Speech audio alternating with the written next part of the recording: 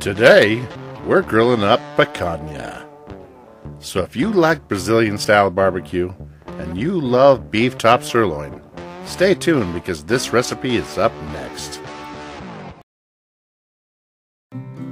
Here I've got about 6.5 pounds of beef top sirloin, better known as picanha in Brazil.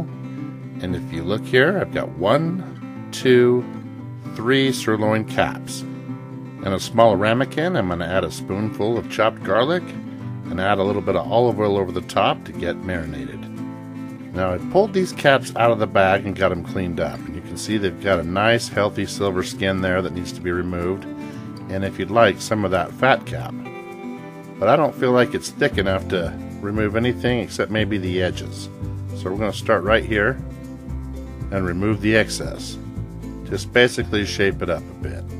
Here's another strip we'll remove. And it's up to you how much you remove, but it's good to have a nice layer on there that can sear up, protect the meat, give it some good flavor.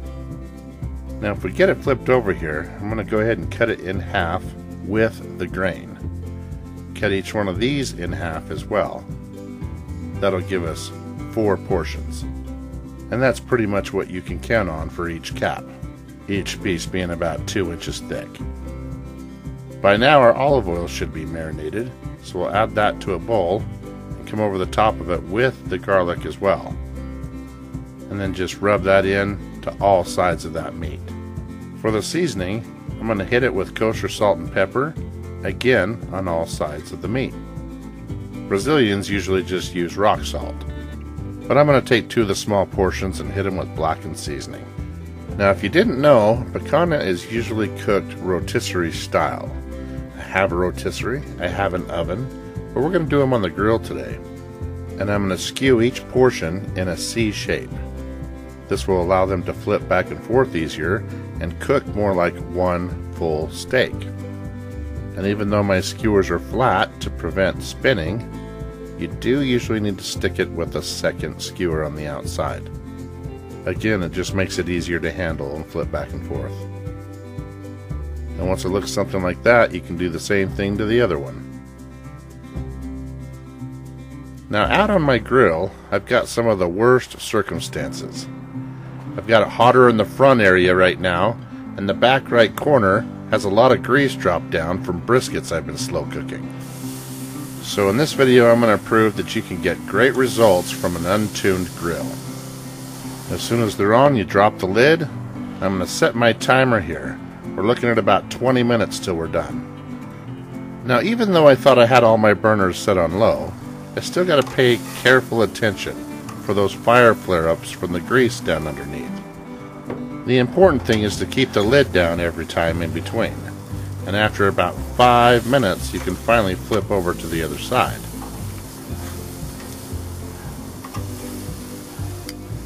If you look closely, you can see we're getting some good color.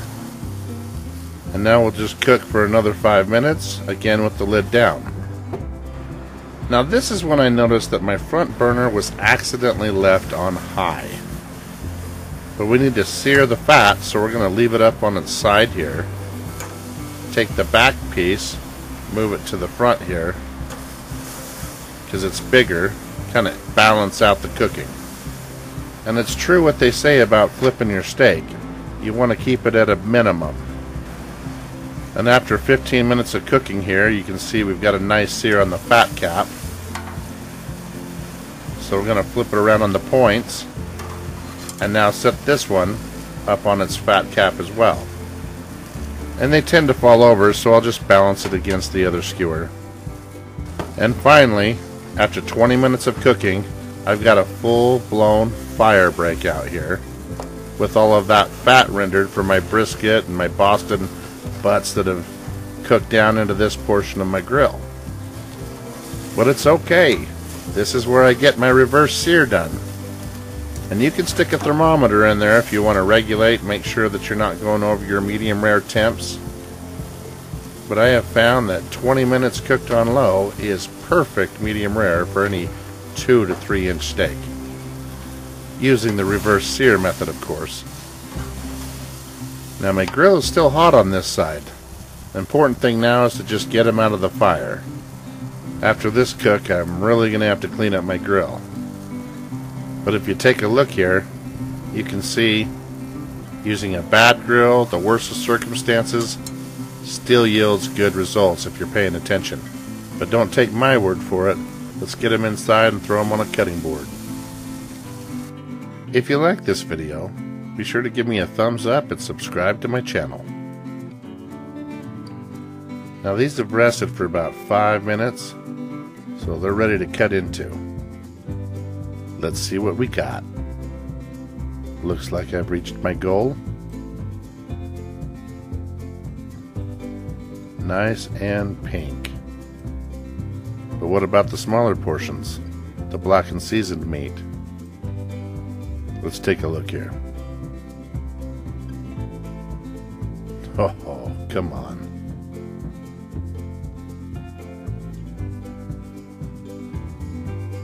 Seriously? It doesn't get better than this. This steak is righteous! And there you have it.